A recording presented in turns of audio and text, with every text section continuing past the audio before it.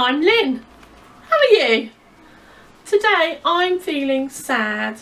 It's because I miss my friends. How do you feel? To cheer us up, maybe we should have a fun story. This one is called Aliens Love Underpants and it's by Claire Friedman and Ben Court. I'm going to use some props in my story. If you'd like to make some too, you can. You can colour in some wonderful underpants or maybe make some aliens and you too can help me tell the story. Shall we have a go? Okay, so aliens love underpants.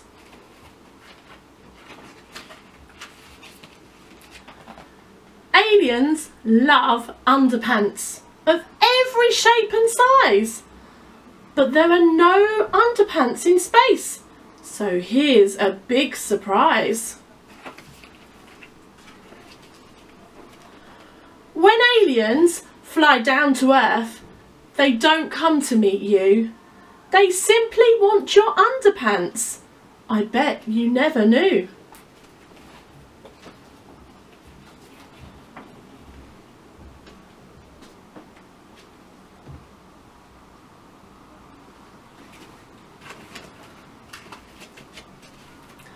The spaceship's radars beeps and blinks the moment that it sees a washing line of underpants flapping in the breeze.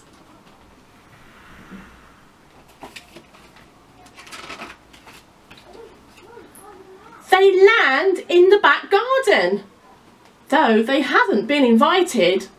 Ooh, underpants, they chant and dance around in delight.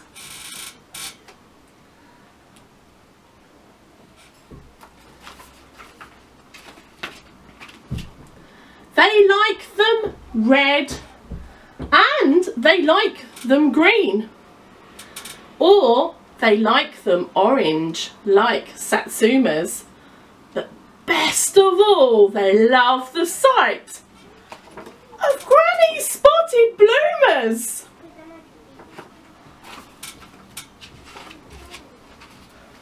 Mum's pink frilly knickers are a perfect place to hide. And Grandpa's woolly long johns make a super whizzing slide. In daring competitions held up by just one peg, they count how many aliens can squeeze inside each leg.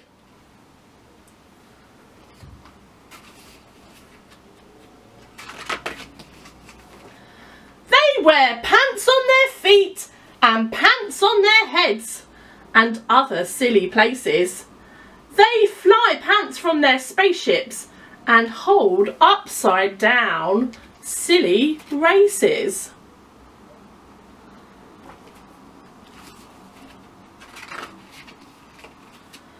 As they go zigzagging through the air, it really is fantastic. What fun the aliens can have with pingy pant elastic.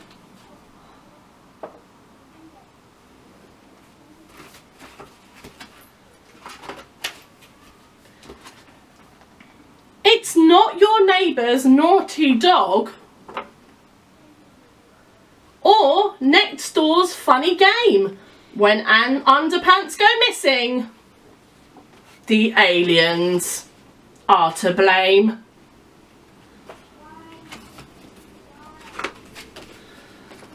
But quick! Mum's coming out to fetch the washing at last. Whee! Off the aliens all zoom. They're used to leaving fast. So, when you put your pants on, freshly washed, nice and clean, just check in case an alien still lurks inside unseen.